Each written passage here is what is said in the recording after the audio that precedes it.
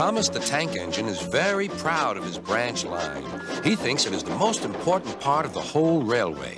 His two coaches, Annie and Clarabel, agree with him. Annie can only take passengers, but Clarabel can take passengers, baggage, and the conductor.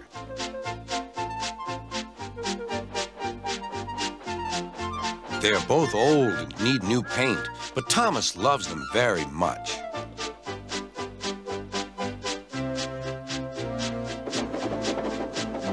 As they run backwards and forwards along the line, they sing songs to each other. When Thomas starts from a station, he sings, "Oh, come along, we're rather late. Oh, come along, we're rather late." And the coaches sing, "We're coming along, we're coming along." They don't mind what Thomas says to them because they know he is trying to please Sir Topham Hatt. And they know, too, that if Thomas is cross, he's not cross with them. One day, they had to wait for Henry's train, which made Thomas very cross.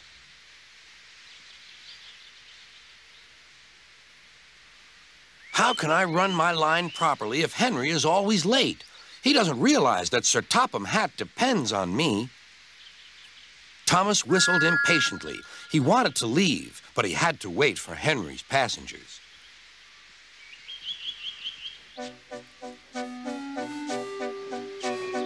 At last, Henry came.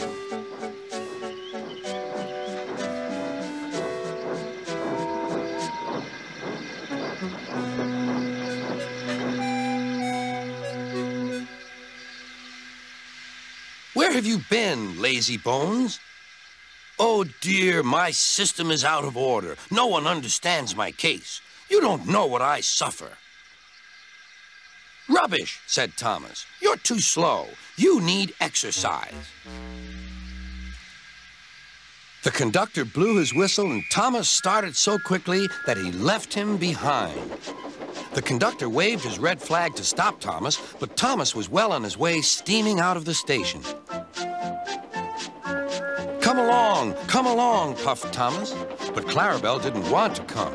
I've lost my nice conductor. I've lost my nice conductor, she sobbed. Annie tried to tell Thomas what had happened. We haven't a conductor. We haven't a conductor. But he was hurrying and wouldn't listen. Annie and Clarabel tried to put on their brakes, but they couldn't without the conductor.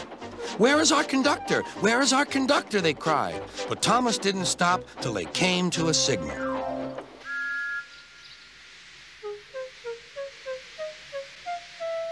Bother that signal, said Thomas. What's the matter? I don't know, said his driver. The conductor will tell us in a minute. They waited and waited, but the conductor didn't come. Beep, beep, beep. Where's the conductor? Whistled Thomas. We've left him behind, sobbed Annie and Clarabel together.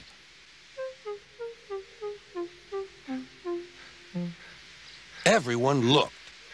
And there he was, running as fast as he could along the line with his flags in one hand and his whistle in the other.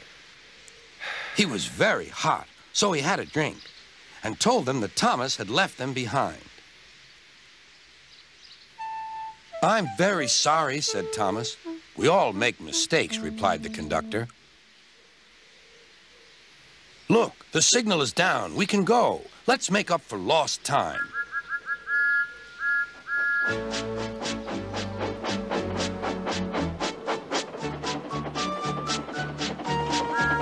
Annie and Clarabel were so pleased to have their conductor again that they sang "As fast as you like, as fast as you like" to Thomas all the way.